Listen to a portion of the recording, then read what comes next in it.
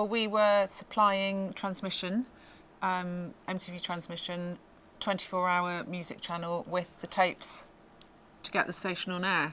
So we were dealing with the Betacam tapes, which are these ones, and we had 20, 30, 40,000 of these in the library, and they were all marked up with barcodes, and we had to manually barcode them. So we sat at a desk with a machine and manually barcoded each tape. I don't know if these have got, no, they haven't, but we put the barcode label on there, which was read by the Betacart machine in the transmission suite. So every 24 hours, we pulled 24 hours worth of tapes, so there's 40 an hour, and they had to be put into the machine by hand. So the librarians were selecting the tapes which the production teams, MTV, wanted to play in their shows, which could be Hanging Out, Live, I can't remember all the names of the shows, but whatever they were.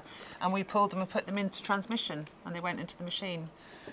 So it was a very manual job, really, and very organisational.